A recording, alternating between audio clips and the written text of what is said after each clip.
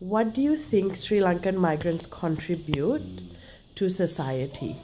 Well, as I pointed out earlier, my experience is only one of the last, maybe 18 months working with a very large Sri Lankan community. But what I notice about them is that they share generally with the Australian community, a very strong work ethic. They're very focused on doing well at school and doing well after school.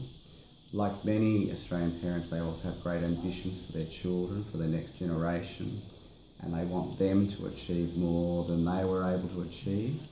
And I think one of the great things about the Australian community is that it often does provide that opportunity.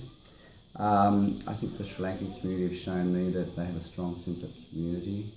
They don't tend to isolate themselves. They may very well live in a predominantly Sri Lankan area, but they do work well with the whole community. You come to my PNC meeting, for example, and you will see a variety of parents there, and the Sri Lankan community is represented well there, whereas some other cultures don't find it as easy to spend that time in those sorts of meeting environments. So I think that that's a great advantage.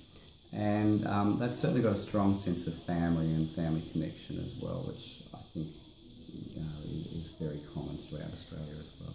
Thank you.